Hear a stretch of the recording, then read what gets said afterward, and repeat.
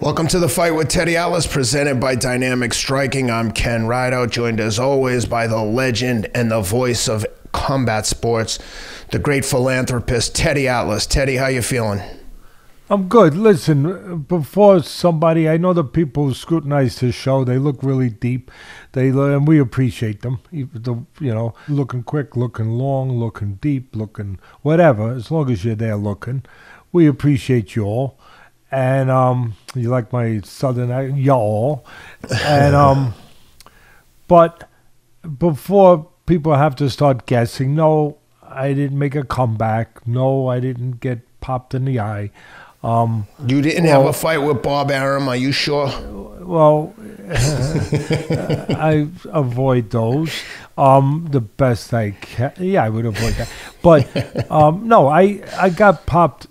I got popped because at the fights, I was covering the UFC fights the other night at the Garden, and for ESPN, and it was a pleasure that you guys were there. It was really nice to have you and Rob there with me.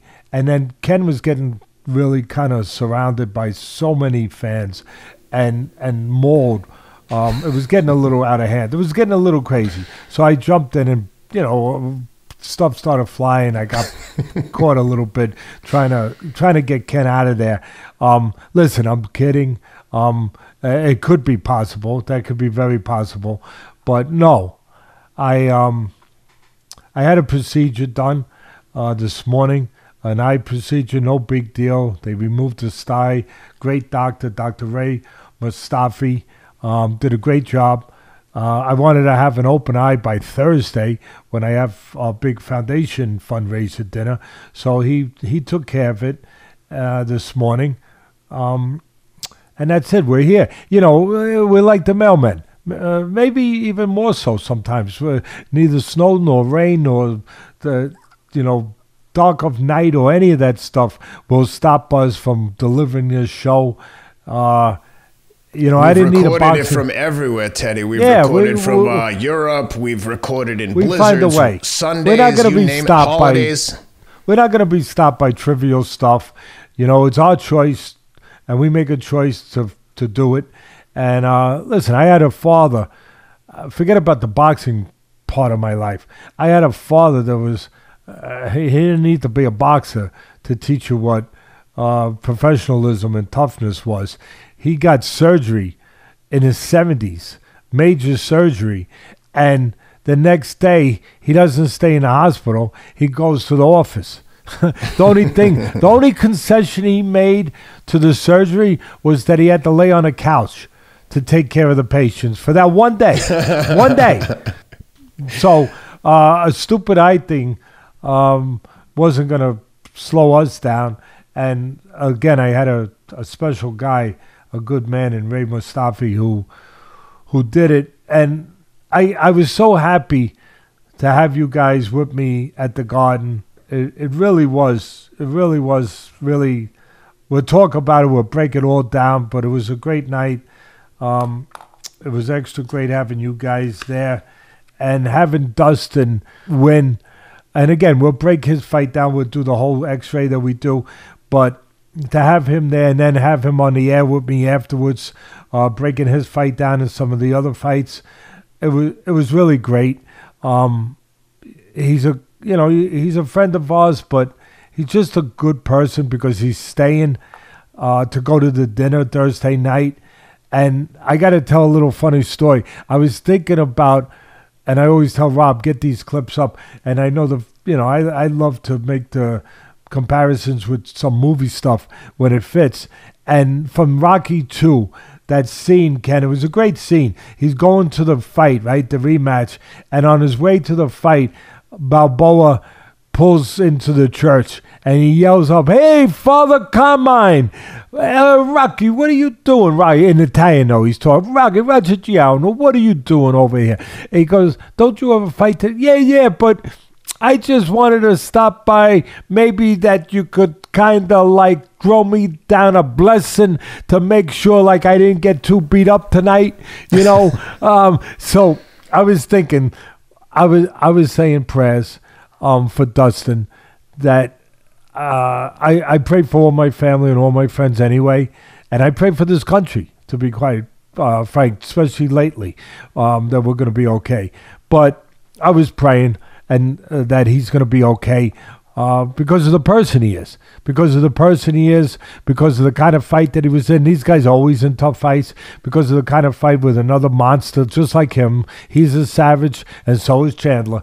And, obviously knowing that he was going to come to the dinner and show that other side to him, the fighter outside the ring, the champion outside the ring, where he's going to help us raise money to help a lot of people in tough situations. So I was thinking about that, saying, hey, God, please make sure, he's okay. and thank God he's okay. And thank goodness he won. You knew win or lose, he was going to leave it all in that cage. That's what Dustin does. That's what a lot of these guys do. What a fight. What a round. Again, we're X-ray the whole thing. And the last thing I want to say, it was just so special night to have my son there. He came in from Vegas. Everybody knows he was with the Raiders for 14 years and director of scouting out there towards the end. And to have him fly in, he's here for the dinner, of course, but to have him fly in and come to the show with me and be there, it was just great. And then to see all the just all the special people that that are part of the UFC makeup, that do the broadcast.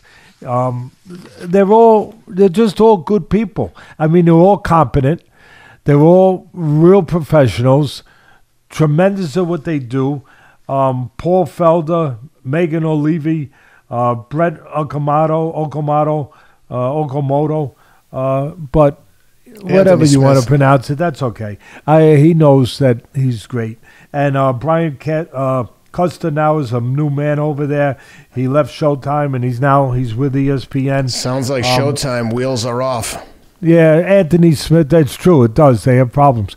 And Anthony Smith, people are leaving the boat over at Showtime. But Anthony Smith, all of them, they're special. Look, we know about Joe Rogan and DC and John Anik, but the guys that I work with afterwards to do the post-fight breakdown, they're just the way you would want everybody to be in any profession. Good at what they do and good people.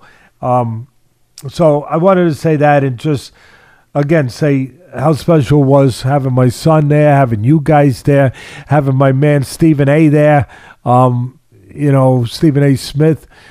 Matter of fact, Stephen came over. We're going to get him on, people. Send your comments to you. How much would you like to see us do a show with Stephen A.? Because first thing he said to me, after saying hello and give me a hug, because I love his family, his sister. I love his sister more than him, but I love him. I love him too.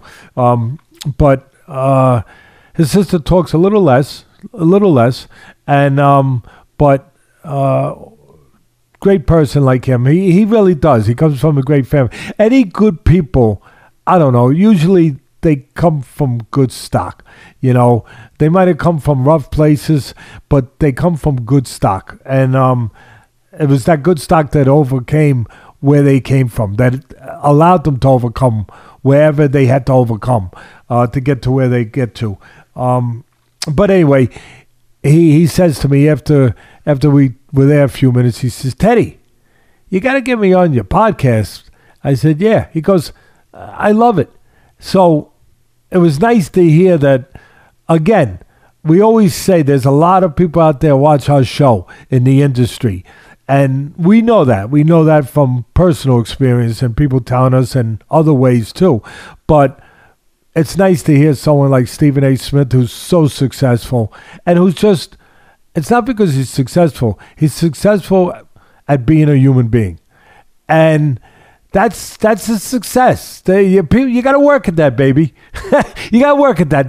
That's something that matters. That's something that should be talked about sometimes. People that are successful at being a good human being. But anyway, he wants to come on the show. I said, yeah, we'll try to fit you in, Stephen. We'll figure it out. We'll try we'll try to get you in there. So, and he's going to be, again, speaking to the kind of person he is, he's flying in from Kansas City on Thursday afternoon, Thursday morning. I think it's Kansas City, wherever. He's probably doing NBA stuff. They got him all over the place. And he says, I'm going to try to be there. I'm going to fly in. I'm going to try to be there. He usually is there. And there's going to be so many, Dustin, you, Rob. I appreciate you guys coming. Are you back home, Ken? Yes. So you flew back home. See, I got to say this. You flew back home to Tennessee, and yet you're flying back in Thursday to be with your family and then flying back for the dinner. So for me, I miss it. Yeah, but that's friendship. That's character. That's loyalty. That's all the. That's the reason of. Those are the people I want to be around. That's success. That's success, right there to me, and that gives me success to have those kind of people around. Same thing for Rob, and you guys are taking the table, the whole thing. I just wanted to say that, and I want to say it in a forum like this. I want to say it. So anyway, take it from there, kid.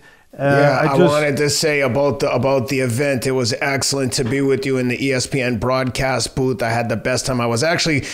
I'm pissed I didn't send the text earlier, but I'll tell you now. I wanted to tell Teddy Jr. it was great hanging out. It was the most time I've ever spent with him one-on-one. We watched the fights together. We were both like two little kids jumping around when Dustin won. It was just so much fun to be with someone who's like shares a passion for the sport. And of course, you were head down tweeting up a storm, so we didn't get much FaceTime, but it was fun.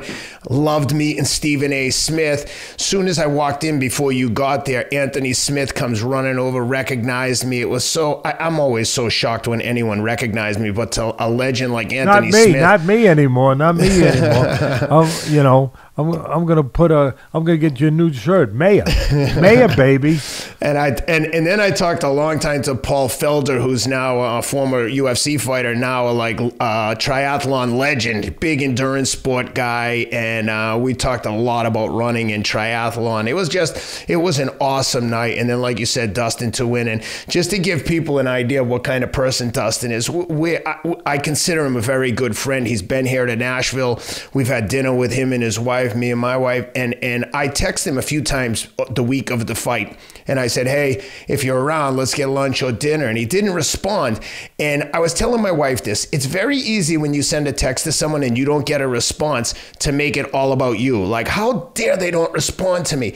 And for whatever reason, he had a little important stuff going on, Ken.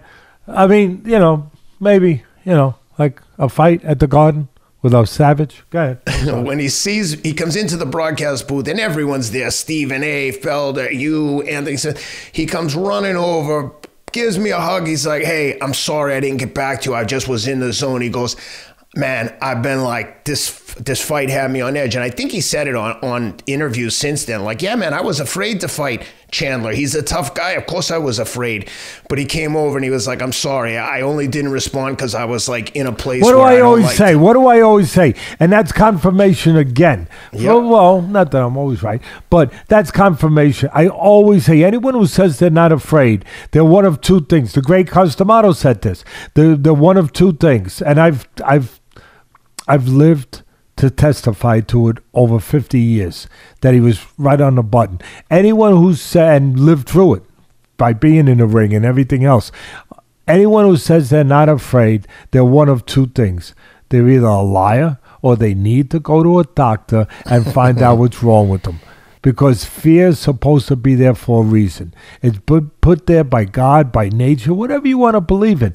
But it's been put in there for a reason, to keep you alive, to have you ready when the moment calls for you to be ready.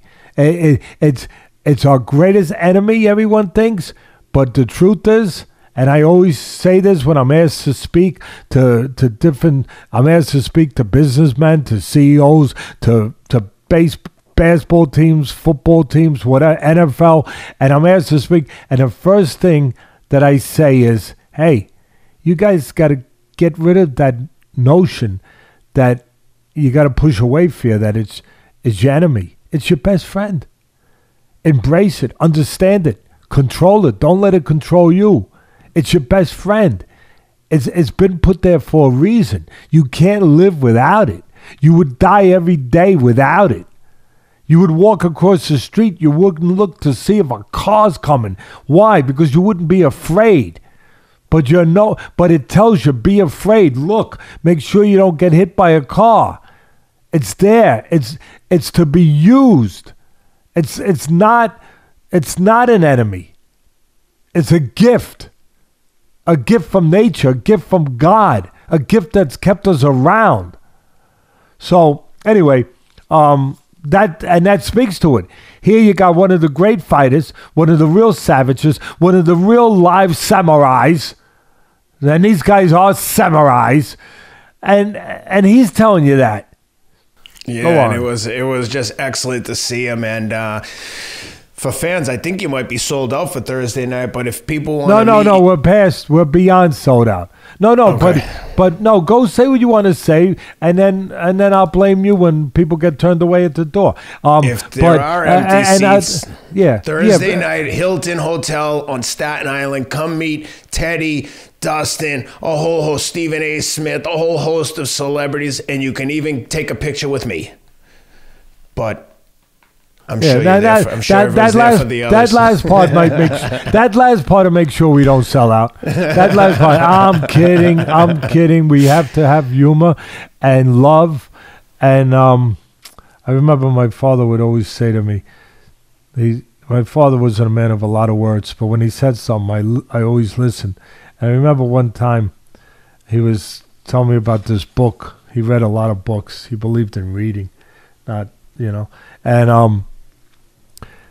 I remember him saying that there was this book about this tough guy in a bar, cowboy out west back in the day, and some guy came in the bar, didn't realize, thinking he could talk any way he wanted to people, and he talks to this real rough guy, serious guy. He says, he calls him a son of a bee.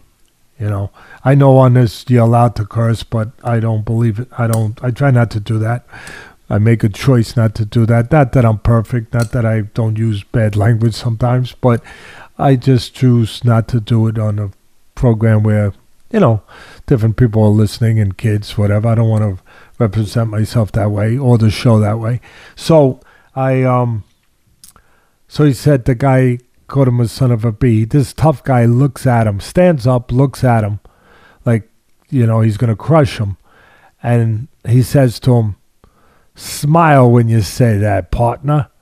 And that always stayed with me. It's not what you say, it's how you say it. It's how you say it. It's what the intent in your heart is, where it's coming from. And there's so much truth to that.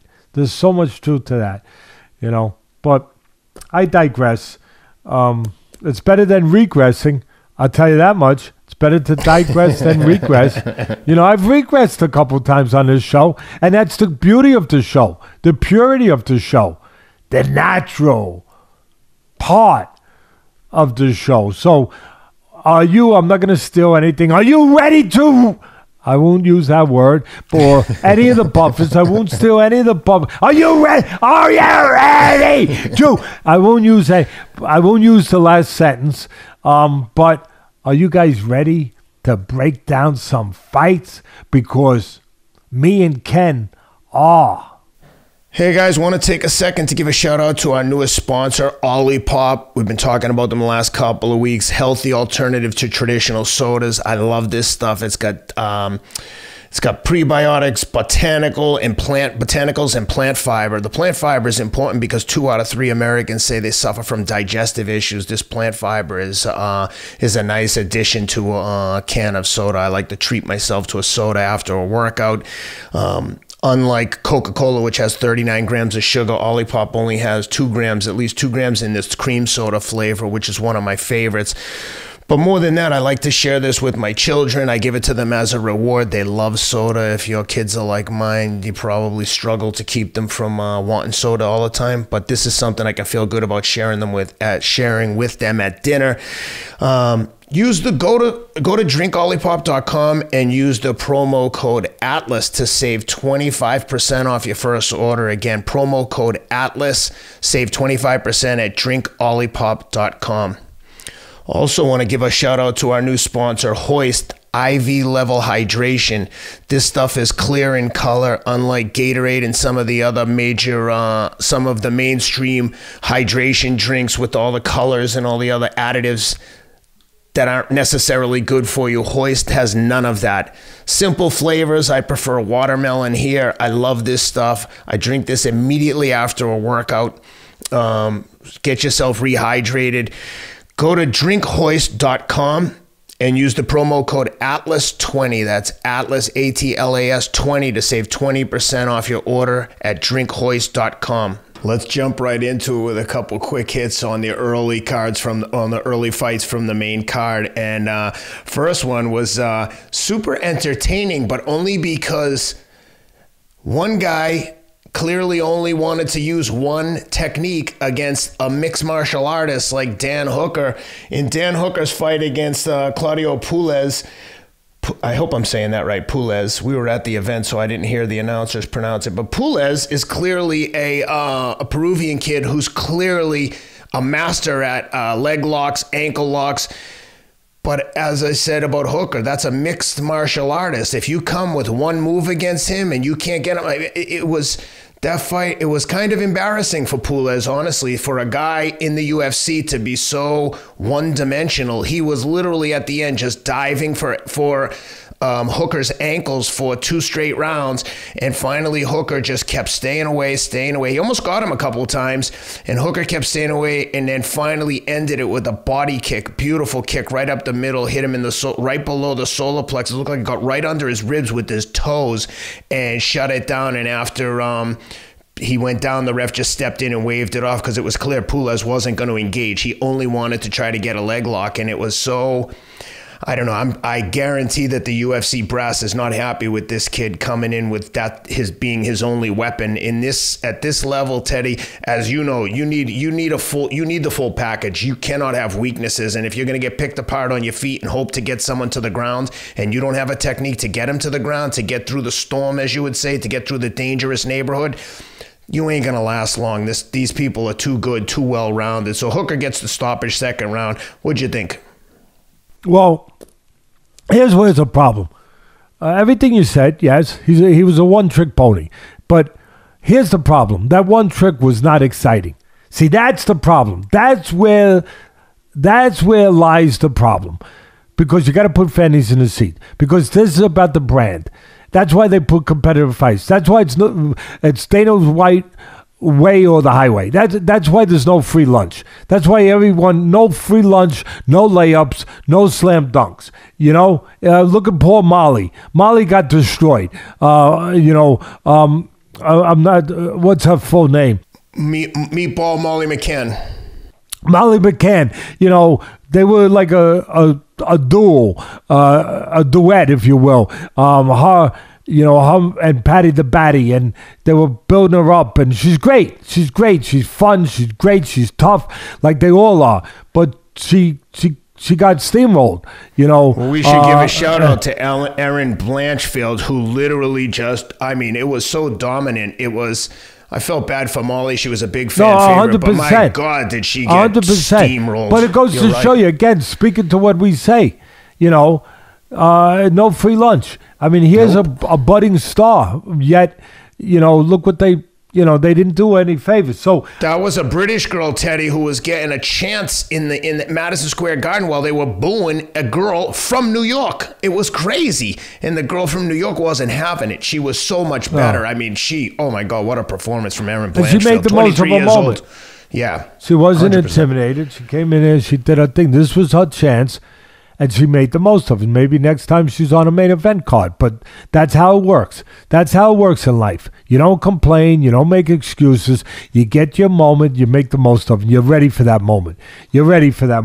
So, and you take all the bad moments and you help those moments get you ready for the moment. Yeah, that's what you do. That's what winners do. And she did that.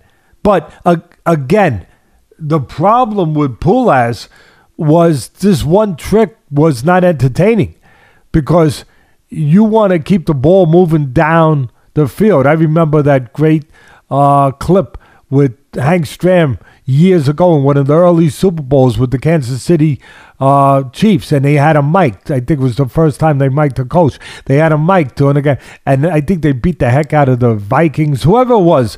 I can't remember, but he's on the sideline with his hat on, his suit, nice cashmere coat on. It was cold wherever it was, and he's got the program rolled up in his hand, and he's slapping the program together, and he's saying, just keep matriculating that ball downfield, boys. Just keep matriculating that ball downfield. Well, that's kind of what Dana White believes in doing, matriculating the ball downfield. Keep the brand moving. Keep the brand growing.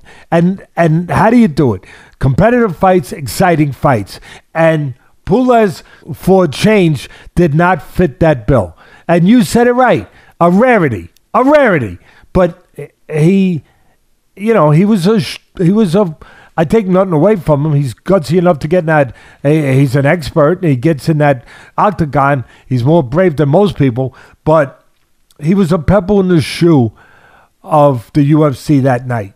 And that pebble got removed with a solar plex kick. And the only reason I say I'm not dismissing him, I'm not in any way trying to be, of course, disrespectful. I'm just making a point that he didn't fit in to the mantra. He didn't fit into the regular, the conventional. Not just because his style was bad. Yeah, his style, the thing about his style, yeah, it was awkward. Yeah, it was crazy. Yeah, it was different. Yeah, it was not conventional. But yeah, it was boring. That was the problem. And that's where the problem came. He basically threw himself on the floor, and if he couldn't grab your legs, he laid there like a crab, kicking up at you. And, unless you're in a restaurant, you don't want to see a crab. Yeah. You know what I mean? Exactly. Yep. And if you're in a restaurant, you want to see it, on your plate. So it reminded me, going way back 40 years, whatever the heck it was, to Muhammad Ali doing one of the first ever crossover events with a Japanese guy. I think his name was Inoki. You guys look it up. You guys make me look good. Make sure I don't look bad. But I think it was Inoki. It was one of the first. Now they do these things all the time. But Inoki, it was one of the Inoki. Inoki. Yeah, I had it. Inoki. And Antonio Inoki. There it is. My memory's pretty damn good. June 26, 1976. Oh, wow. Yeah. And they had him in there with this famous, karate expert master from Japan, and they made an event. Ali got paid like $7 million, if I remember correctly, which was unheard of, astronomical. It's still big money, but compared to what's out there today, it's not. It's not astonishing. This was astonishing back in those days. And the great Muhammad Ali gets in there with him. Again, these things weren't happening back then. And he gets in the ring with him. And what does the guy do? With all the fanfare, with all the, hoopla, he lays on his back and he's kicking the shins of Ali all night long.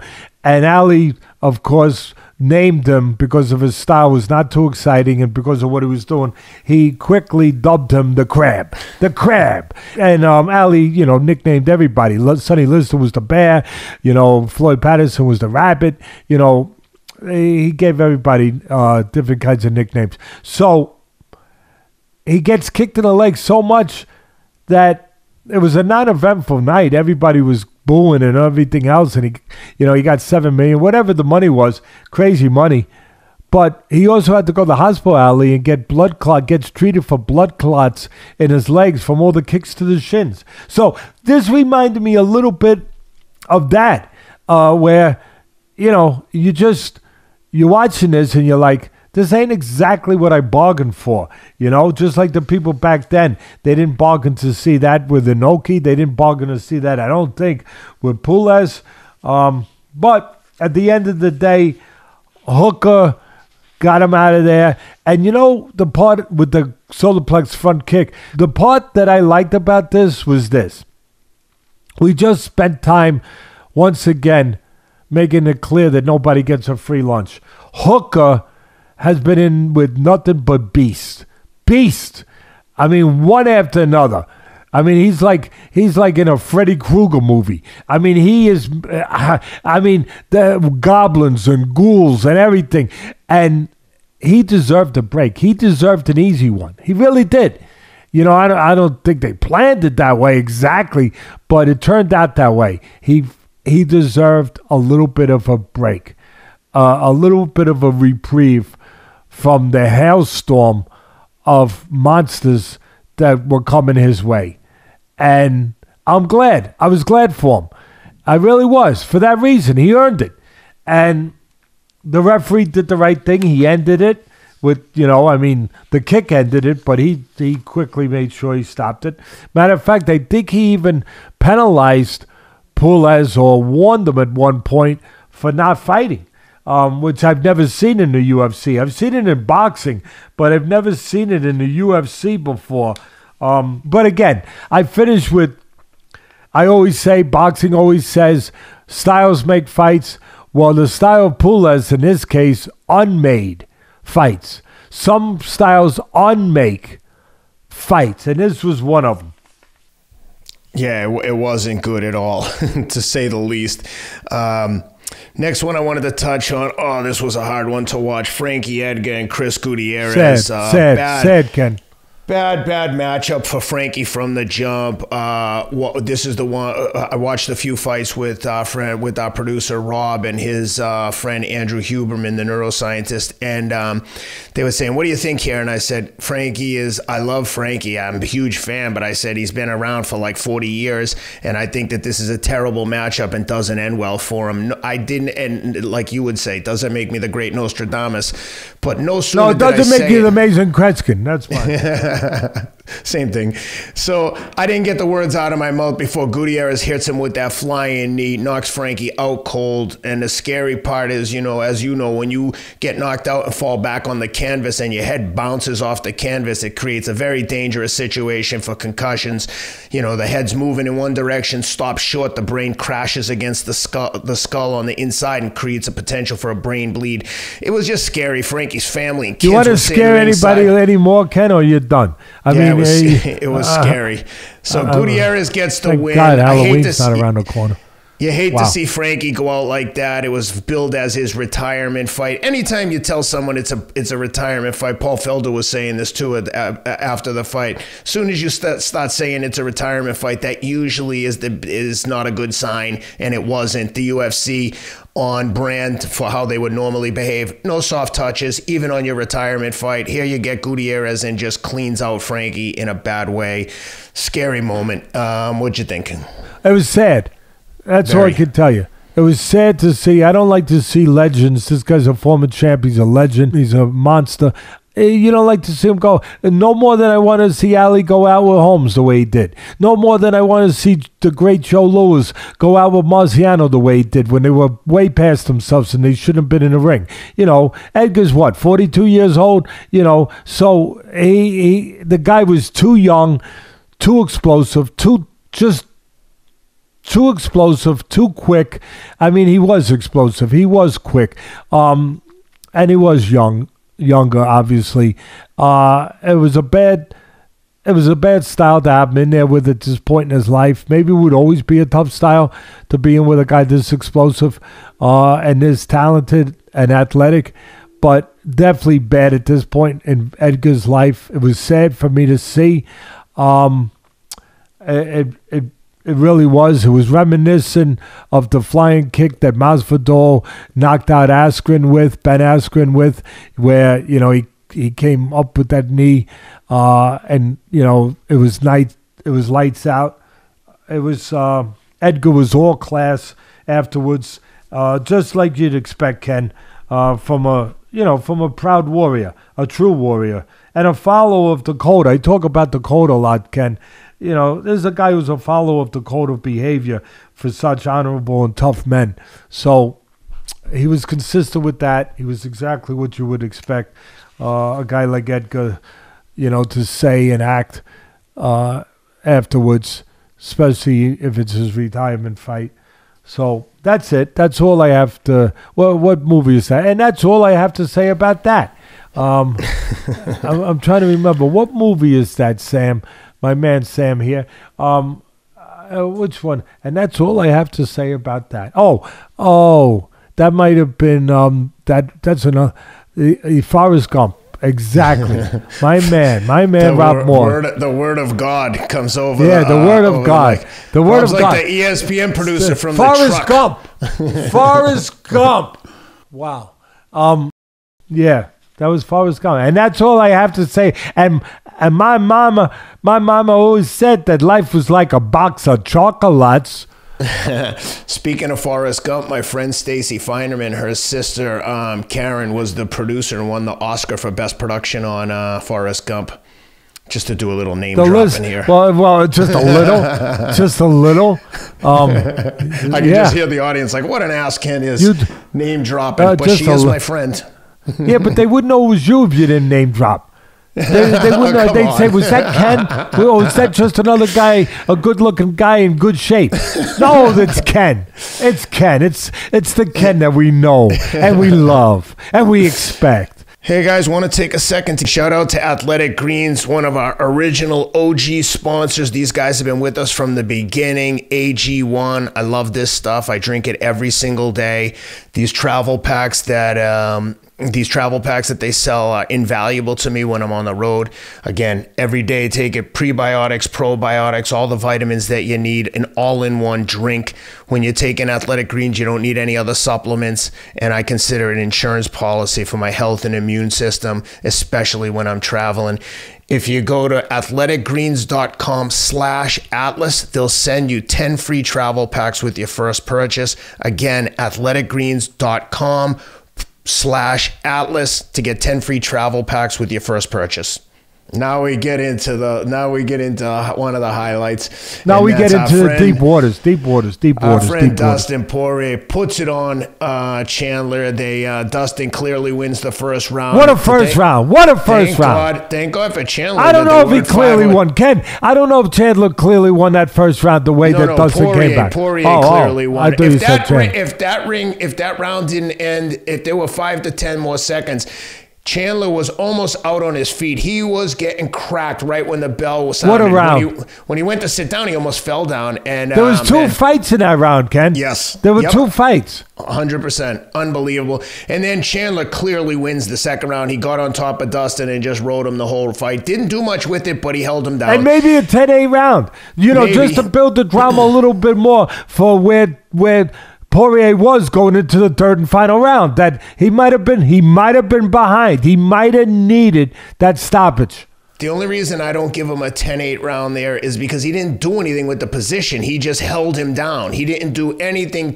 Poirier didn't seem to ever be in danger of being stopped. Listen, it could have been a possibility. Yeah, I'll tell you one thing. I'm with you. Poirier probably put it in his head that he was treating it like it was a 10-8 round. That in other words, I got to go do what I got to do here. Yeah. And he went and he did what he had to do. Yeah, he said he thought he definitely lost. He said, I figured we would tie going into the last.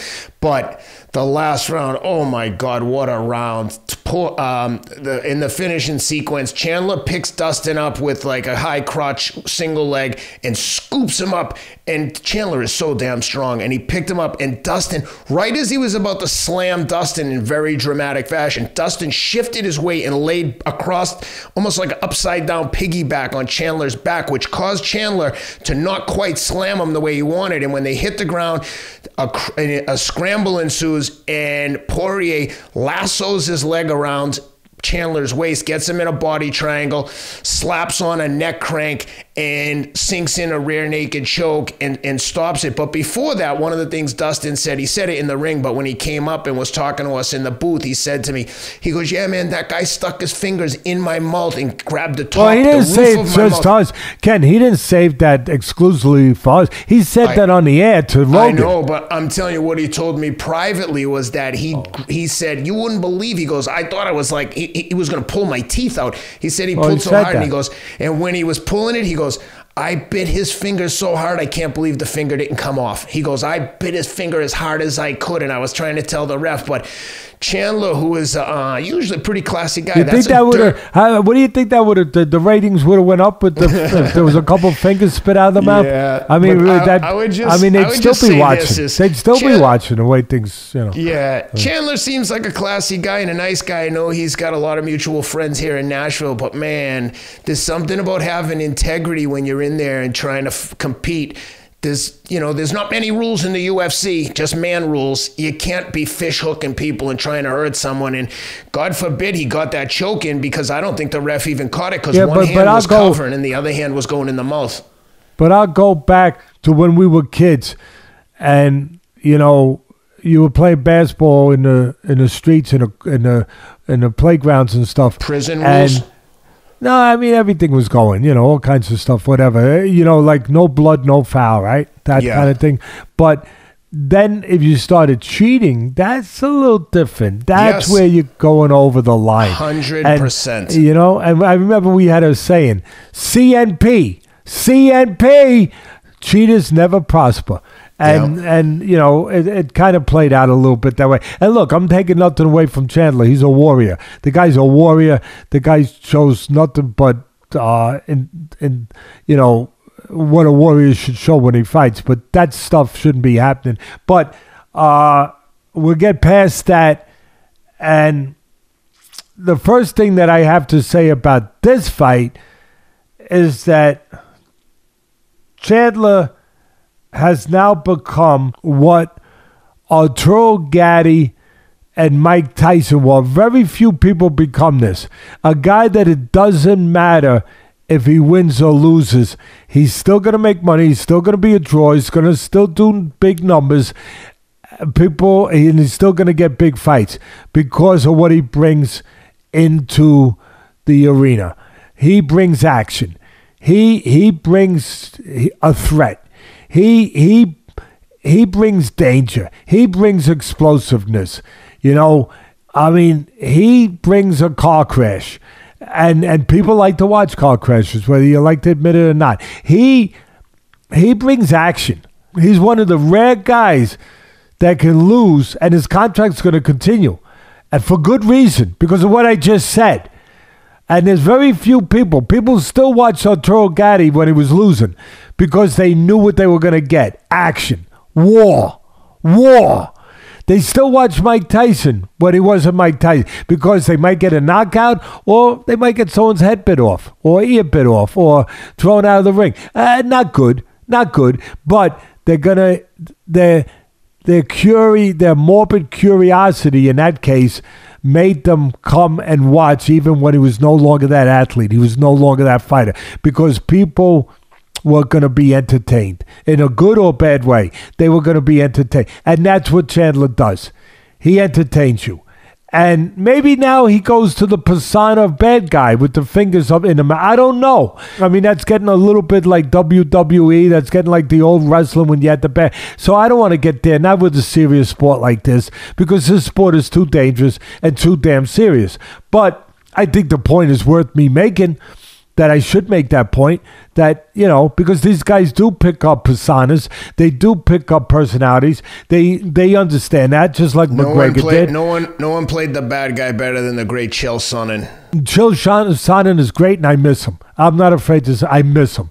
I want him to be back. I miss him. But anyway, I digress for 2 seconds.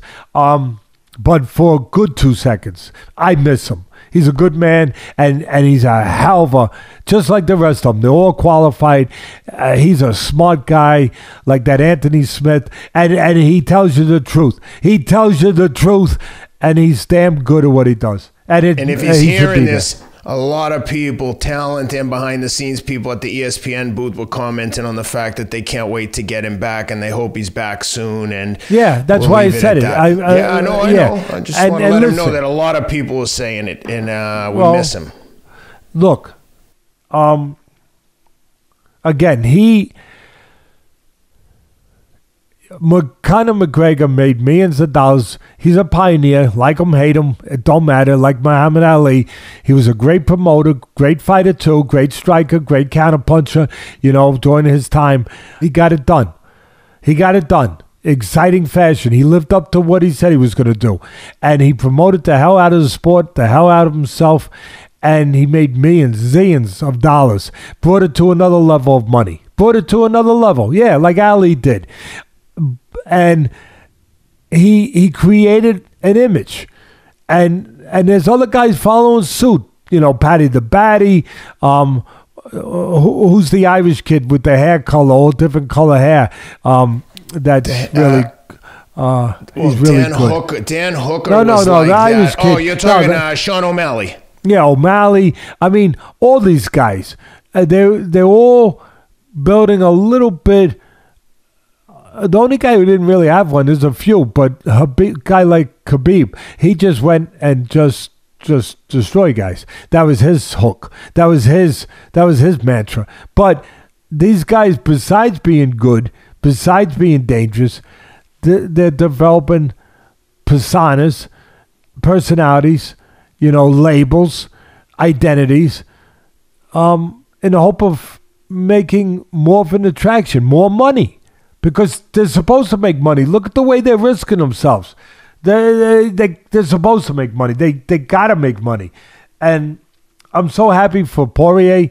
But again, Chandler is a guy that I don't think he's in danger of losing fight. First of all, he's losing to top guys, and because of the way he loses, always in wars, always in knock 'em, rock 'em, sock 'em, robot type fights, PS6 brawls. So there's always going to be, until he can't do it no more, a market for a guy like him. And you got to give him credit. You give Poirier credit, he's fought everybody to get there. He earned his way. Rough road. He did it the right way. And he learned. And that's why he became what he became now. He became better later than he was early because of what he went through. Because he went through all those rough patches. Because he fought everybody. The opposite of what boxing does. They protect everybody. They keep everyone's record undefeated so the promoter can make money. They don't care about the audience. That network, they don't care either until nobody watches no more and they're going out of bed. Then it's a little too late to care. But they build the records up, and the fighter doesn't really get the fight. The fans don't get the fights they want, but the fighter doesn't get the fights they need to become the best fighter they can become right then. To face what they got to face, to bring out the best of themselves. And sometimes they get to a point, even with their 200 amateur fights and with their glossy record, they get to a point where they got to fight a guy with a few losses, but the guy went through the fire. The guy learned what they didn't learn by fighting those kind of fights. And sometimes, all of a sudden, they realize on that one night, oh my God, I should have fought these kind of guys earlier, where I would have gotten what I needed to get, because I don't have it right now. I'm not ready for this guy in front of me right now. That happens sometimes. Like I always say, there used to be a commercial. I think it was a Fram oil filter commercial. Pay me now. The guy would say, pay me now or pay me later. One way or another, you're going to pay. Either you're going to face what you got to face early, or you're going to face it late. And late might be worse. It might be better off. And these UFC guys, they face it early. Dustin Poirier, he faced it early. And look what he became. Look at the monster he became. So, and Chandler, ever since he came to the UFC, Cus D'Amato would have said, hey, do these guys hate him? That's what Cus would have said. I remember one time we had a fighter in the ring, and the father put him in the ring with a guy that he shouldn't have been in the ring with. And Cus turns to me and says, if you didn't know better, you'd think this father hated the kid. And some people might say that about, the Chandler being brought over to the UFC. Some people would say, hey, what did he make, an enemy over here? I mean, he's been given nothing but one savage after another. First he got Godzilla, like I like to say, then he got King Kong, then he got the Wolfman, and then he got, it's just one after another. So anyway, great fight, great night. That first round reminded me of Arturo Gatti Award, the first one. It was like a chapter in someone's life in that one round. Reading a story of someone's life. 2 different rounds, like I said earlier, like 2 different fights. Early on, incredible. I mean, Poirier's in bad trouble. Up against Cage, he's in bad trouble, Ken. And you and me are like, oh, come on. But what's he doing? He's got a great chin, great constitution, great heart like they all do. Great experience. The great experience. He didn't panic. He stayed there. He's slipping, he's sliding, he's slipping and whipping, and he's making some of them miss. And what does he say? He's such an honest guy. He's such an honest warrior. What does he say to Rogan after the fight? He says, thank goodness some of those punches were looped and they weren't straight. Otherwise, I might have had a worse problem. And you know what? He said he might have gotten me out of there because I was hurt. That gets me. That speaks to what I say all the time. Technique matters. Being taught, teachers out there matter. Being taught right matters. That, talent matters. Yeah, power matters. Yeah, speed matters. But if you don't have the right technique with that talent, it's not going to be as effective or as efficient as it should be. Technique matters. It matters. And you had not only proof of it by watching, you had proof of it by the man telling you afterwards that I'm glad his punches weren't straight, that they were round. But anyway, he's slipping, he's dipping, and the one mistake, he got hurt pretty bad, Poirier, but because of who he is, he stayed there. But the one thing that I thought was a mistake, you watch mistakes, and I see them, and I'm here to report them to the fans. The mistake that I felt I saw by Chandler was he's got the offensive flow. He's got him, Poirier, in trouble. He's got him up against the cage. And he decides to do what? He decides to take him down to the floor. I was like, I'm glad he did. Like, that's a mistake. Because I'm not afraid to say we're rooting for our friend. We're still going to call it right. I'm still going to call it before the fight, after the fight, during the fight, the right way. But I'm not going to lie and say I'm not rooting for the guy. I'm going to be professional enough to separate that when I have to do my job. And I do that. And I'm doing it now. But I thought it was a mistake when Chandler picked him up, took him to the floor, and it broke up that flow. It stopped, it got him out of that trouble. Yeah, he was still had to deal with him on the mat. I get it. But it was different. And he took away that offensive flow of punches right there and gave him a little break, gave him a reprieve. And it made me think, because people ask me this, Teddy, what do you think about Chandler? He's like a kamikaze pilot. He crashes into the ship.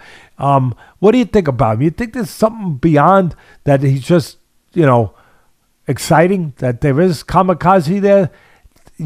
It's worth thinking about. It's worth exploring if you want to go to the deep dive. And we go to deep dives here, to the psychological part. Because I always say 75% of this business is mental. 75% of everything in life to be successful, every fight in life is mental. To take that dive into this, which most people wouldn't, quite frankly, it reminded me a little bit of Oscar De La Hoya. De La Hoya was a tremendous fighter. Some people would say a great fighter. Tremendous fighter. Multiple division champion, different weight classes. Tremendous fighter. Olympic gold medalist. Great fighter. Really good fighter. All right. All his biggest fights, you could argue his most important fights. But all his biggest fights, whether it was Mosley, whether it was Mayweather, whether it was Trinidad. You with me, people? You with me? He always found a way to blow it. He always found a way to do something that didn't make sense. Against Trinidad, the last 3 rounds, he ran. He moved when he was way ahead. Like, just keep doing what you're doing. But he thought that was the right way to do it. Against Mosley, Mosley makes an adjustment. He's winning the fight. Mosley makes an adjustment. He doesn't adjust. I don't know. Against the great Mayweather, he's giving Mayweather hell with the jab on the outside because Mayweather's a great counterpuncher. But if you use your jab and it's long enough, you give him nothing to counter. And he's controlling the outside well. And his trainer has to take some blame, the trainer that came in for that fight, but whatever. And he's just like I got to take blame if I'm in the corner. But he's fighting, he's winning on the outside, giving Mayweather trouble, not allowing him to counterpunch. And what does he do? He goes inside where Mayweather could counterpunch, where Mayweather could make a miss and make him pay, where Mayweather could get his hands on him. I mean, like, why? Why'd you do that? Why'd you screw up? That was a screw up. Why'd you screw up? Do you want to lose? You don't want to lose, of course not. But why'd you screw up? What's going on under this pressure? Because this is unusual, uncommon pressure. This is not common pressure that people are under when they're in the ring. And pressure can make people do crazy things. It can make wires short circuit. Why did the wires short circuit? And you go and fight the wrong fight, a fight that winds up losing the fight for you. Did you think, was it a weakness in different areas? Did you think you had an edge because you were supposed to be the bigger guy? Because that was a big deal. He was supposed to be the bigger guy than Mayweather in that fight. So inside, maybe you have an edge inside. You're stronger. You're more physical. That's not how the fight was played out. Maybe, and a lot of people say, well, at least he showed guts. He went inside. Is that guts or is that stupidity? Or is that weakness? Oh, Teddy, how's that weakness? You're going to a guy. Well, it could be weakness in a way that it's easier to go inside where you could hide from some stuff. Oh, yeah, I said it. Where you could bang against a guy, you could hide a little bit. You're in closer where you could get hit. But you also could smother. You also could tie up. You also could do other things. On the outside, you can't do that. It takes more discipline. I'm not going to say it takes more courage. It takes courage either place. But it definitely takes more professional discipline to stay outside and be the boss outside and not go inside and get it done. It takes more discipline sometimes. Yeah, sometimes inside is the right place to be. But if it's the wrong place to be and the right place to be is on the outside, then you got to be on the outside. Why wasn't he on the outside? I'm giving you some possible answers to why. A lot of people would say Peter McDermott, and I know he didn't belong in there with Tyson, but there's say from Boston. McNeely. Gutsy guy. Yeah, thank you. That's one of the reasons you're there, brother. Thank you. And, he, not the main reason. The main reason is because you bring something else. You bring something besides good looks and besides being a master at marathon. You bring good conversation. You allow me to have somebody to bounce things with. But against McNeely, whose father was a fighter, I think, who fought, I believe his uncle or his father, I think his uncle fought Patterson for the title. Now, I believe so. So he comes from a family of fighters. And the guy's a gutsy guy. And he didn't belong in there with Tyson. Tyson's first fight after being in prison. His first fight back. He was cannon fodder. He was. But when he went after Tyson, a lot of people said, oh, what guts, what confidence to go after Tyson. That wasn't confidence. See, this is where I got to correct people. This is where I got to educate people a little bit in my business. No, not that I'm smart and all, but I know something about this business. I don't pretend to be smart about everything. But I know a little something about life, and I know a little something, no more than anyone else, but sometimes a little more than someone else. In boxing, I do. And I understand more than what's happening on the surface. I understand more than the X's and O's. I understand what's happening beneath the surface, which is the most important place to understand. What's going on there? And that's always the most important place, to understand what's going on there. And when he went after Tyson, he went after him to get it over with. Yeah, not because of the opposite of confidence. I'm not saying it's not gutsy, but it wasn't about guts. It definitely wasn't about confidence. It was about avoidance. Oh, yeah, I said it. Oh, Teddy, you said avoidance? Yeah, it was about avoidance. But he ran into it. How's he avoiding something if he run? That's how you avoid it. You run into it and you get it over with.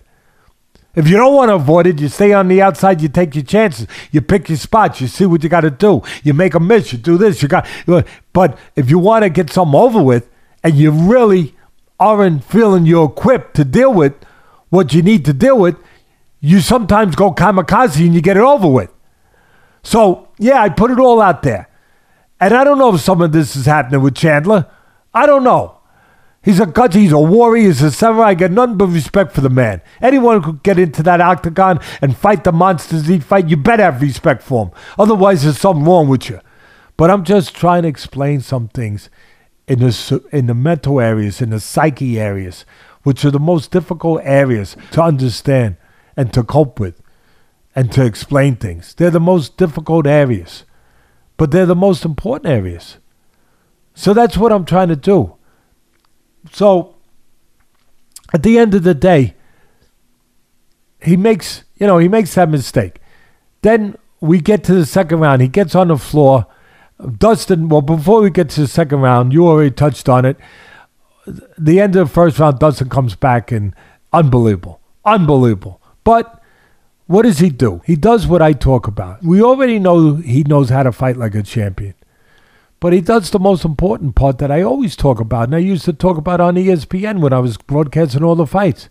He knows how to behave like a champion. There it is. There it is, Ken. Ken, there it is. That's it. That's the diamond. Oh, his name is Diamond. Oh, wow. I didn't realize that. That's the diamond. That's the diamond in Diamond. Okay? That he knows how to behave like a champion when the moment comes. And he behaved like a champion. He comes back unbelievable. Barnstormers. Comes back in that first round. And then the second round is Chandler. He gets him on the floor. It's all Chandler. And now it's an even fight. Maybe he's behind if it's 10-8, but I don't know what the scorecards were. But you're going to find out. I get it. And so it's an even fight, let's say. He knows what he's got to do. And he hurts Chandler. Now, before I get to that, there was one point I wanted to make. In the first round, that unbelievable round, when Poirier had his turn, and he had Chandler hurt, I thought he made a mistake, but a different kind of mistake. You know what kind of mistake I thought he made, Ken? What's that?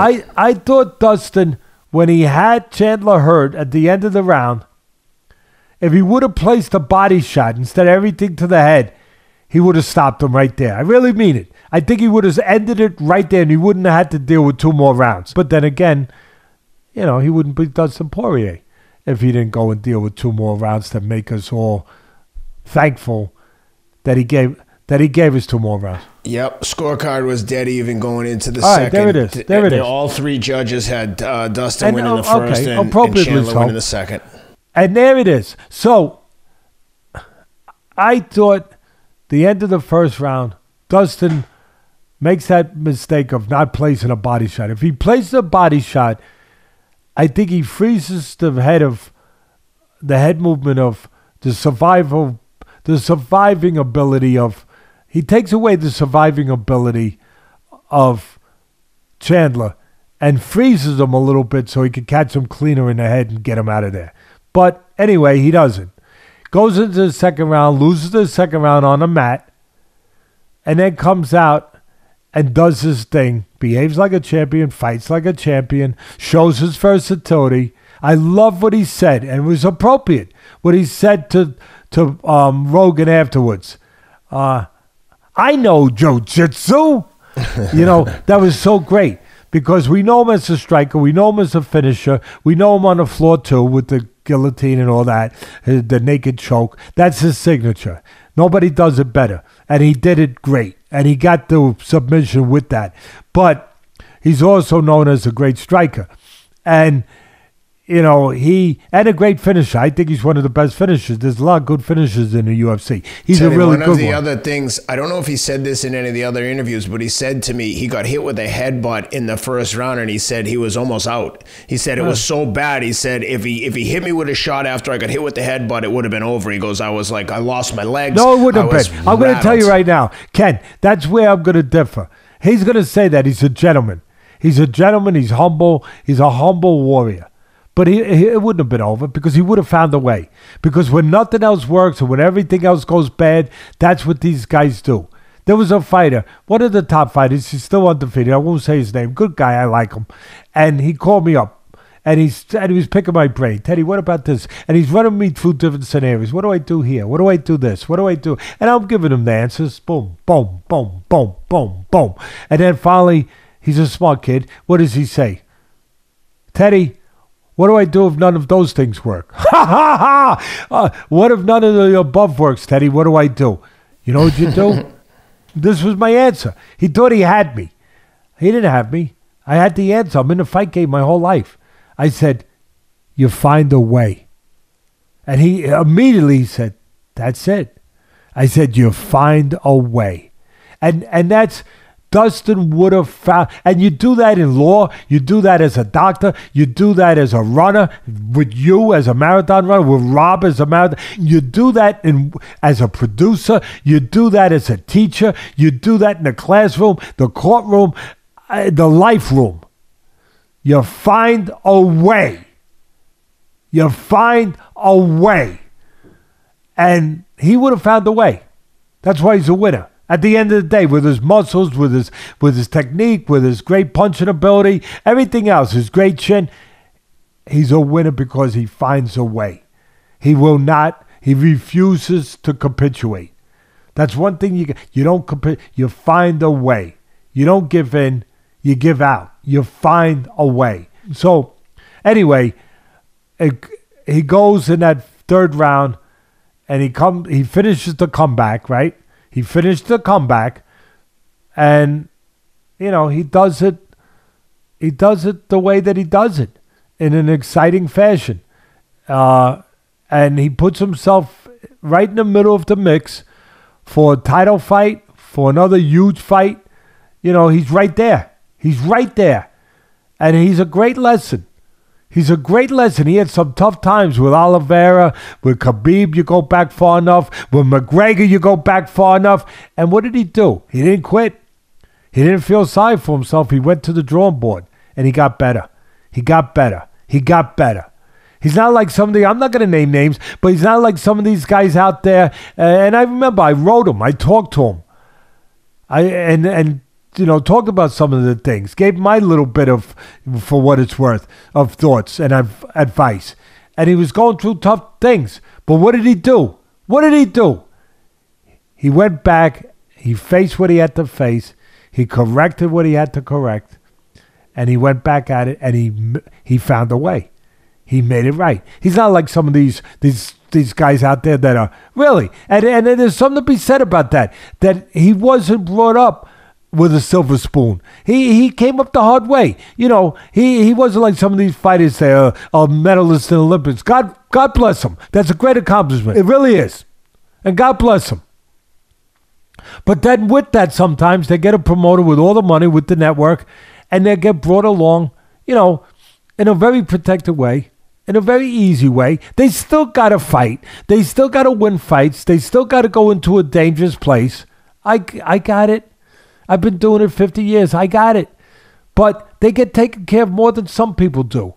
They get taken care. And then, God forbid, you dare to give them a little constructive criticism. Oh, my God.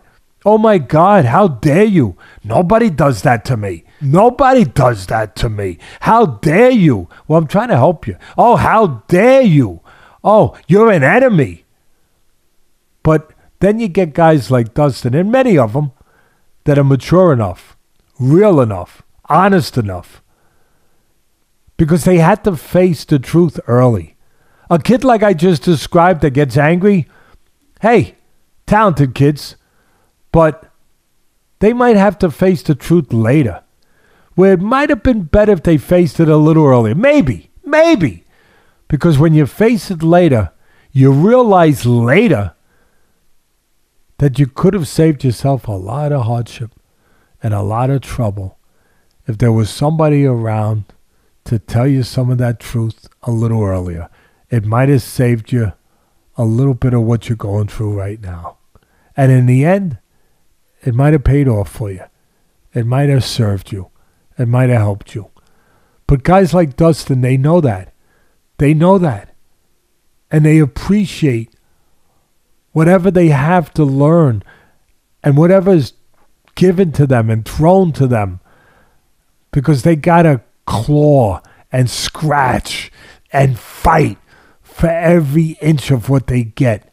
So they appreciate somebody says, hey, you're doing it. I remember one time after the Hooker fight. You remember that fight? What a war that was? With Dustin. Hooker. Yeah. And I said, hey, Dustin, joking along with him, but serious. I said to him, it's not against the law to move your head once in a while. And he laughed. You know, it's not against the rules to move your head after you punch once in a while. And he laughed. He goes, yeah, yeah, Teddy. You know, I'm working on it with my trainer, or I'm going to work on it with my trainer. My trainer is saying the same thing, and he accepted it. He accepted it. Why? Why? Because he knows the truth. He knows the truth. You know, the truth will set you free. But hiding from the truth, it'll put you in a prison sometimes. Yeah, it will. So anyway, it was a great fight. It was a great night. That's for the whole night. We're not done, but that's for our man Dustin. That's for all of them. That's for all of them. Yep. For what they risk, for what they give us, for what they teach us, to teach us what's possible, that it's possible to go beyond yourself, that it's possible to demand more of yourself than you ever thought you could demand.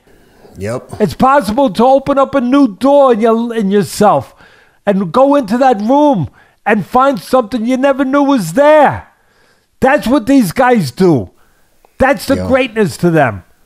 That on any given night, they might go further than they ever went before.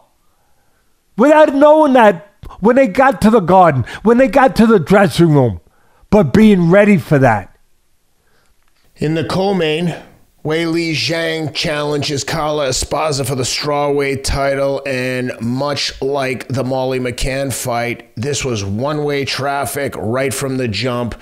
Weili Zhang puts it on Carla Esparza with the wrestling background, and Rob pointed out before we went live on the air that apparently Weili Zhang has been training with legendary wrestler, a two-time Olympic gold medalist. Did he win 2 golds? No, he had the 2 titles in the UFC and a gold medal in the Olympics, at least one.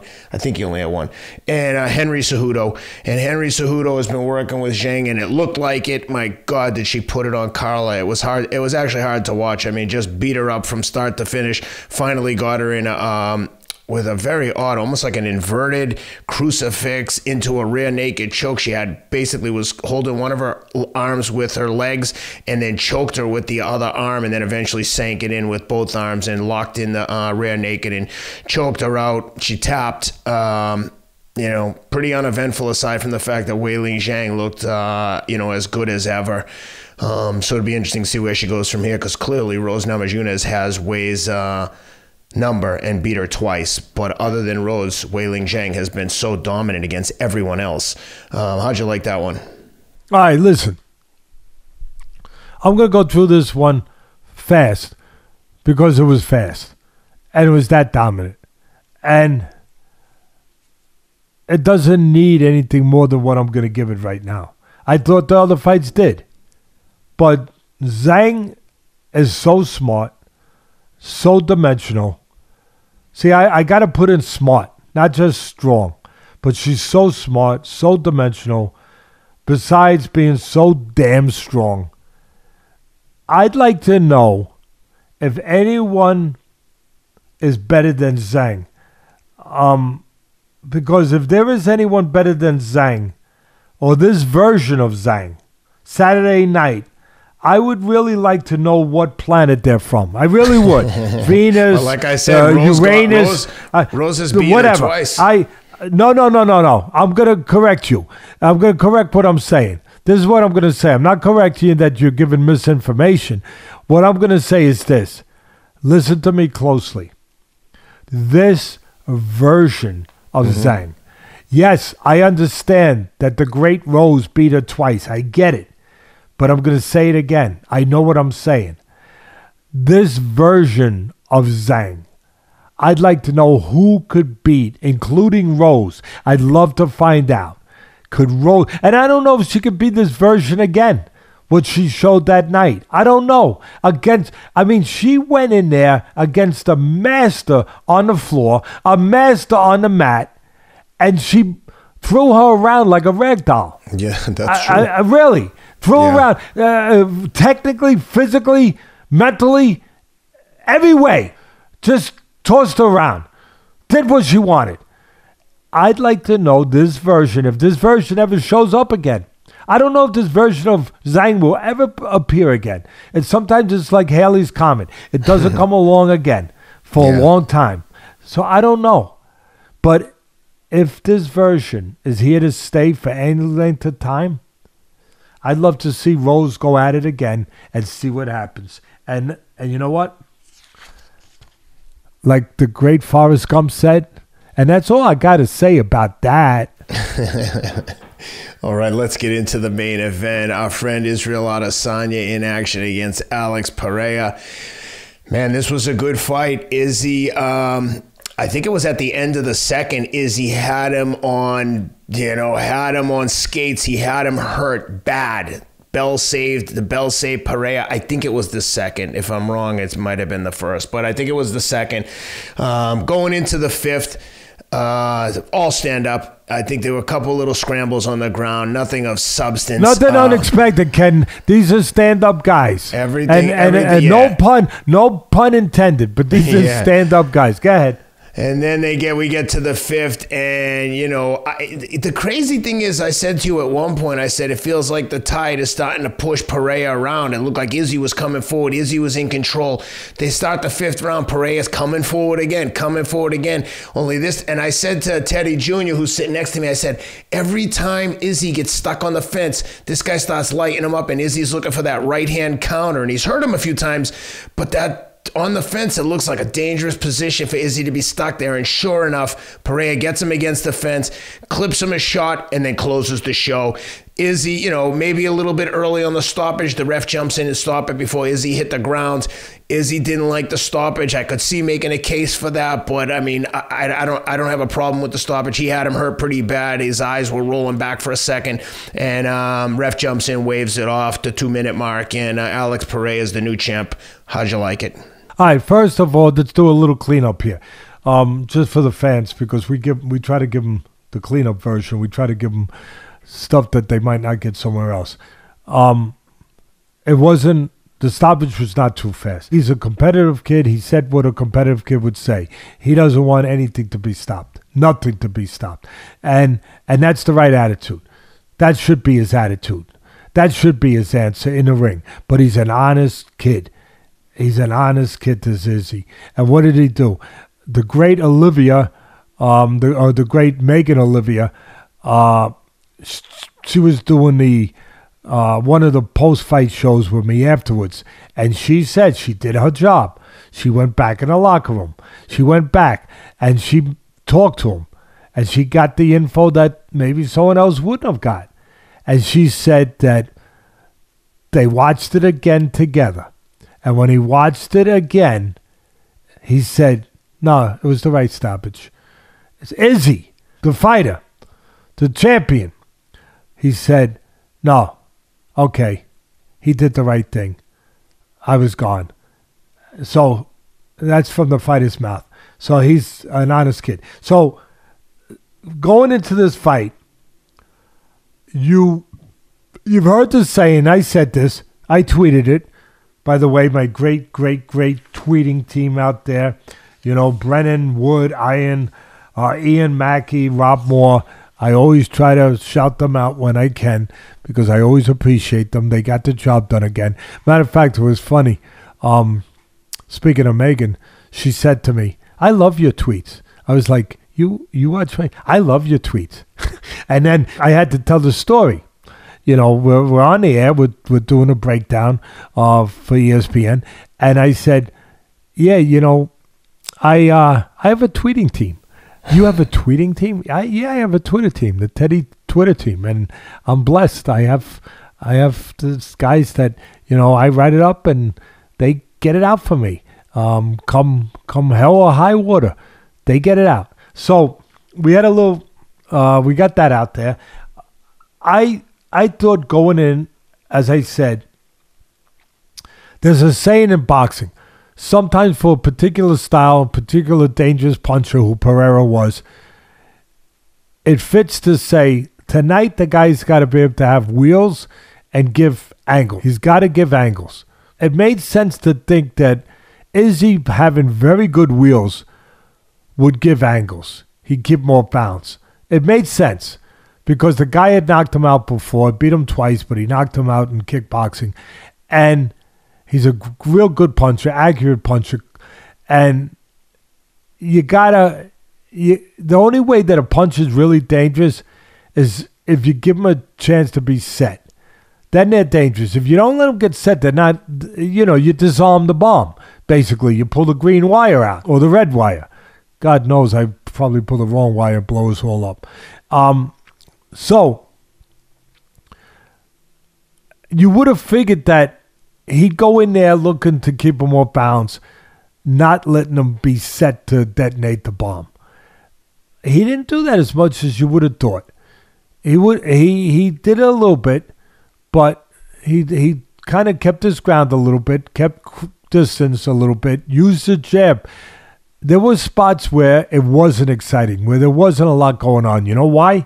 It was always exciting. I'll tell you why. There was suspense. You were just waiting for something to happen.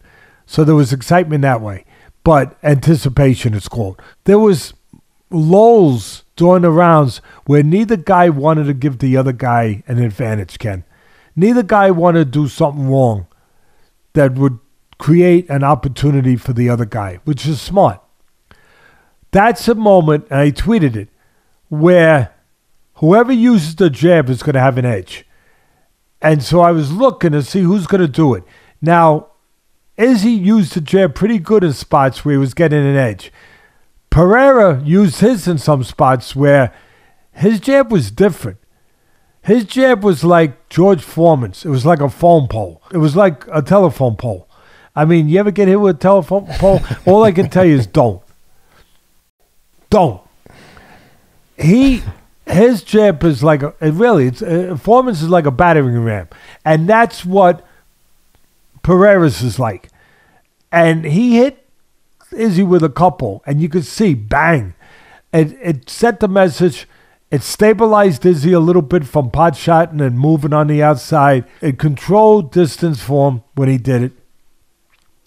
I didn't think either one used their jab quite enough, but they took turns being effective with their jabs, both of them. There were moments there was a lot that happened in that fight that really, in the end, told the story. Yeah, the one thing that stuck out immediately was the size difference, disparity. I mean, Pereira's so big. And I actually said that it reminded me of George Foreman and Muhammad Ali. And Pereira's George Foreman, of course, Izzy was Ali, where he could move a little bit, even though that night he played the rope-a-dope. But where he could move when he wanted to a little bit, and he had quick hands, he had the speed advantage, and you could see the speed advantage of Izzy. And you could see the right hand, just like Ali used the right hand to jolt Foreman. You could see that right hand effective, jolting, obviously, Pereira. I thought with all the things that transpired, there was like three things that really told the night. One was what you touched on already. When Izzy hurt him at the end of the round, and he hurt him with the right hand, he froze him with the jab, set him up, froze him with the left, blinded him, and then hit him with the right and then followed with the left hook and hurt him. Had him hurt. Now, if there's 10 seconds more in that round, my son corrected me. He said, Dad, 5 seconds. All right, 5 seconds more in that round. Maybe we're not having this discussion right now. And maybe the title hasn't switched hands. But it wasn't. Call it bad luck. Call it destiny. Call it fate. Whatever you want to call it. Call it history now. But it happens sometimes in this game. It happens in life sometimes. And the punches that hurt him happened just before the bell. So he gets saved by the bell. Another thing that was going on that I don't think everyone noticed. I think the great Rogan and DC and John Anik probably noticed it. I was there at the Garden, so I'm not listening to them. But the size and the pressure that Pereira puts on, like George Foreman, keep coming forward. Keep pressing. Keep pressing. Keep pressing. That wears you. It wears. It's got a toll. There's a toll to that. There is. There's an erosion. You know how the salt water erodes your car, how it erodes the paint on your car if you leave it down the shore for a whole summer? Well, there's an erosion from pressure. Pressure breaks, I say it all the time, pipes, it breaks people. But it takes time. It takes time to build. You got a big guy walking you down, bang, with that jab. And he's walking you down with that polarizing jab. You're feeling that pressure to keep him off you, to move, to box. It's mental pressure. It's physical pressure. It's wearing, Ken. Ken, it's wearing. How much did that play into effect? I don't know. But I'll tell you one thing. It played. How much, Teddy? I don't know. It played, though. What degree? I'm not sure. But it's kind of like I would always say again when I was commentating on the fights. It would be like a hot summer day, Ken, in July. I know you don't see them too much because you're in one of your air-conditioned cottages, somewhere. So I'm outside for 2 hours every day to No, run. I get it. You have an air-conditioned bubble that runs with you. But in all seriousness, on a July day, you can actually see this sometimes. You see a little puddle of water, and then you come back 2 hours later, no more puddle. Why? It got evaporated. Pressure evaporates people. It does. And it takes time. Just like the sun took 2 hours to get rid of that puddle, the pressure takes time to get rid of a man. And I think that constant pressure had a toll. I think it had a toll on Izzy. I don't know how much, but I think it did. And then, here's a part nobody talked about. And Izzy talked about it. And again, Megan O'Leary talked about it. And you should watch it. It was on YouTube, post-fight stuff, on ESPN YouTube, whatever the hell that is. And she talked about it. And Izzy talked about it. But it hasn't been really out there a lot. I think his leg got compromised. If you remember in that 5th round, very reminiscent of what our buddy, the great Diamond, Poirier, did against McGregor in the rematch. He destroyed his leg. And then he got him to be more available where he could knock him out. He could find him. Where it was harder for harder for McGregor to do one of his signature moves. Step back and create space, make you fall in and look to counter. He took his legs away. He took the wheels. He removed the air from the radials. And just like a boxer it looked like it was a kick that Izzy threw, and then he stepped back. It was a kick from Pereira. It might have been a little bit of both, but Pereira threw a kick, and it hit Izzy's leg. And then Izzy threw a kick, and when he stepped back, it was after he threw the kick, he stepped back. But Pereira might have compromised it. But he fell when back. He kicked it. I think that he hurt him right there, number one. He fell back and he did a backflip, aerobic type, very athletic backflip. And we kind of dismissed it because it was Izzy. He's very athletic. He's like, sometimes he could be like Bruce Lee in there. We just said, wow, that's athletic, whatever. But if you really watch closely, after he does that backflip after the kick, he stumbles a little bit. He gets out of the corner. He avoids a punch, but he stumbles a little bit. And it was moments after that he stood in front of this guy, and then he gets caught. Now, the one thing we knew going in, if you know anything, if you don't have sawdust in your brain, the one thing that we knew, you can't stand in front of this guy too long because he's a dangerous puncher. And like I would always say, again, when I'm commentating, I would always say, sometimes becomes a night where one guy is so dangerous where one guy has to fight an almost perfect fight and there's no margin for error. He can't make mistakes. Where the other guy could make a mistake and still survive. Yep. I said that before the fight. That's exactly what happened. Not because I said it, because it happened. That's exactly what, and was almost mandated to happen. Izzy could not afford to make a mistake. Pereira could make a mistake, and he did. He got hurt, but he survived it. And Izzy made a mistake and he didn't survive it. Again, it was the kind of fight there was no margin for error. And he's in front. Now, why is he in front of the guy? A lot of guys say, oh, he was this, he was that, he was arrogant, he was, he was confident, he was trying to show something, he was this. No.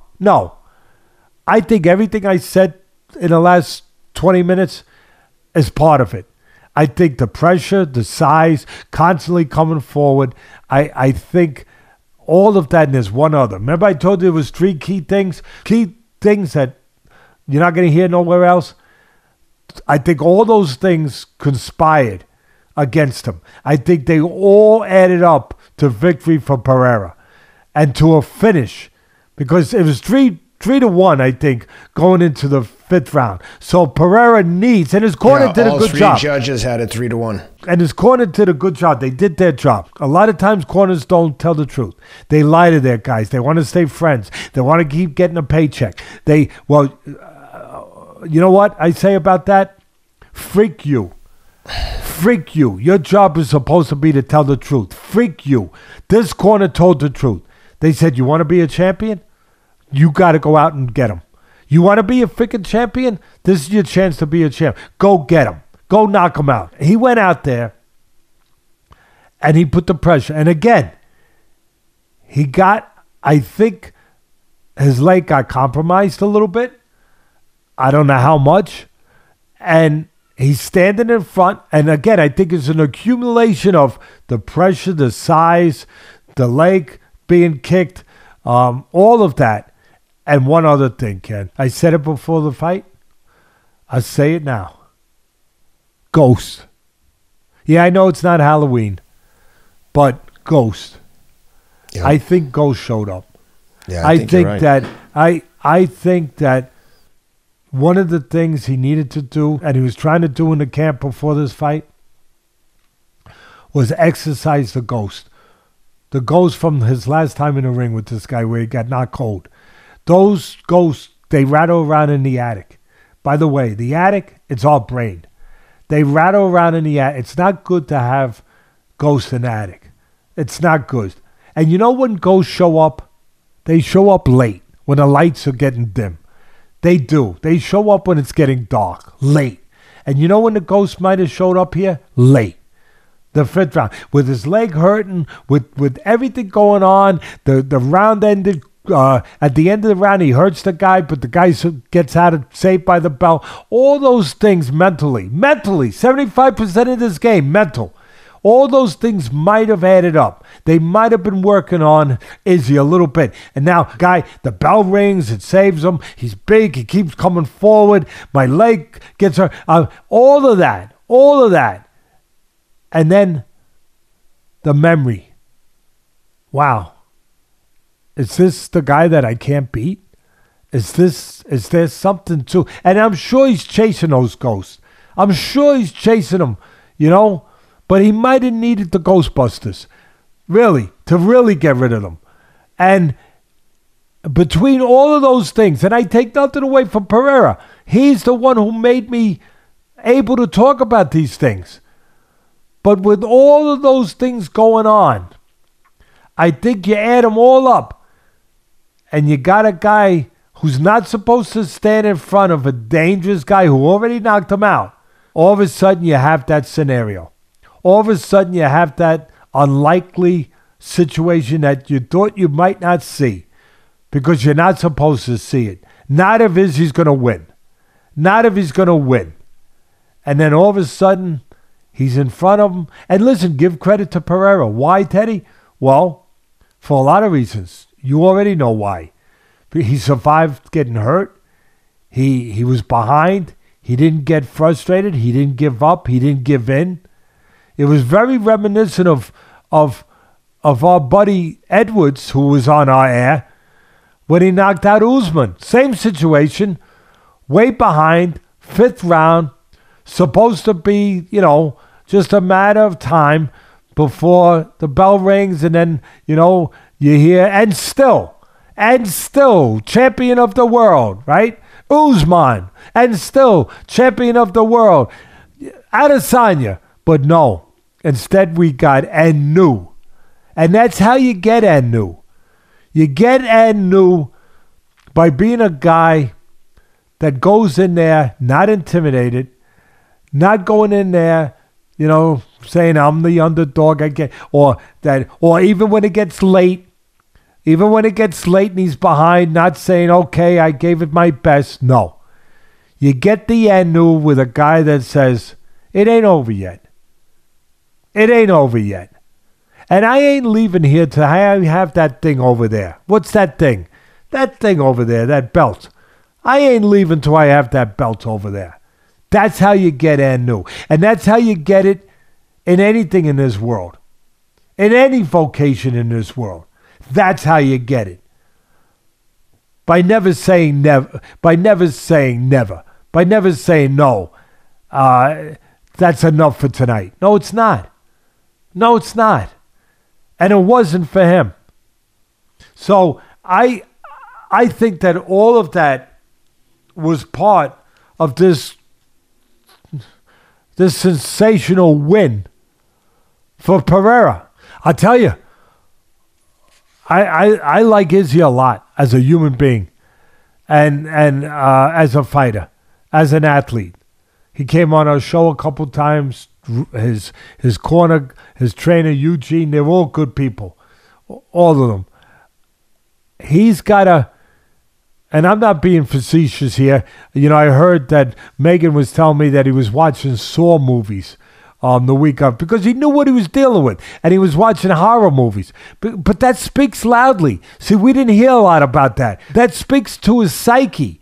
It does. For me, I look at that stuff. Because in my business, you got to be a psychiatrist, not just a trainer. You have to be. If you only know the X's and O's, you know squat, diddly. You got to know the mind, not just the X's and O's. Yeah, I know the X's and O's. Yeah, I'm a good teacher. Yeah, I understand the technique. Yeah, I understand the physicality. But you got to understand this, the mind, where it all plays out in that dark place that sometimes gets too dark. And when he's watching horror movies the week of that, he told Megan he was watching Saw and all that, getting ready. What are you getting ready for? He knew that I get it. I get the way, I'm getting ready for, a guy that was like a horror movie to me that knocked me out. So I'm watching horror movies. But is that what you really want to be watching? You really want to be watching horror movies? Or do you want to be watching maybe, The Exorcist? I don't know. I'm just throwing. But do you want to watch how you get rid of the horror? Do you want to watch the Ghostbusters? Well, that's a little different than, watching a Saw movie, that's for sure. You could laugh and you could smile, but you could get rid of the ghost. And listen, I'm being a little facetious, but I'm being serious too. The mindset going in. A lot of people don't realize the week of the fight, you could lose it right in the week of the fight by going to the wrong place. You could even get the wrong visitor, comes into your locker room. Ken, you know how I am. I want to know who comes into my locker room. I don't want the wrong guy coming in, some idiot, some dope coming into the locker room and saying the wrong thing to my fighter, not realizing it's the wrong thing before the fight. The mind. Every part of that's important. And I don't know if some of those things went awry or not. He's got great people around him. Izzy's a champion. He was ready. But he never had to deal with this before. This was new for him. Dealing with the ghost. He never got beat before. His only loss in the UFC was he went up to light heavyweight and he lost the decision to Blachowicz, who was tremendous and big and strong, too big for him, and very good. Very good technically on the floor. He knew what he was doing too. And he knew how to handle himself even striking. And he was able to beat Izzy. But other than that, Izzy never lost. So he's facing a guy that he not only lost to, but he got knocked out with. So I'm telling you, there's certain guys out there in any field, doesn't have to be fighting, that I'm sure there's a lawyer that if he saw a certain lawyer on the other side, he'd say, oh, Okay, let me go to the bathroom for a minute. You know, and then he'd go throw up, he'd come out, and if he's the real deal, he'll win the case. Yeah, I said it. He'll throw up. It's okay to throw up. As long as you do the right thing after you throw up. It's okay. Because it's okay to be scared, as long as you control the fear. And so, there's certain boogeymen out there. You know I teach my grandson, I open up the... Look, there's nobody in here. Look, there's no boogeymen. Right? We teach our kids that. We love them, and it's true. We teach them that. But in the mind, there are boogeymen in some people's minds. And fighters, I know many of them, Ken, that have boogeymen. That a bunch of them, that they lost to the guy, believe it or not, in the amateurs, and they couldn't beat him in the pros. And they should have. They should have. They were good enough. They were better. But they couldn't beat him in the pros. So, that's all I have to say about that. and my mom always said, life is like a box of chocolates. You just never know what you're going to get. Well, we know what we're going to get on Thursday, and I know you've got a lot of last-minute preparations for the Dr. Atlas dinner. Like I said, we'll be there, myself, Rob, Dustin Poirier, a whole host of people. Stephen A. Smith. It's going to be a fun night, and Max Kellerman, Phil Simms from the New York New York Giants, Marv Albert, the great Tracy Morgan. Do I have to go more? I mean, there's many more. There's many more, and they're all good people, good human beings, accessible. And you know what their greatest talent is, Ken? I'm going to say this that night, but I'm going to say it to my audience right now. You know what their greatest talent? We have comedians up there. We have football players, baseball players, basketball players.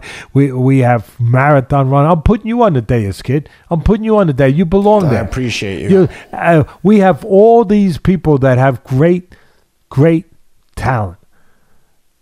And you know what their greatest talent is that night?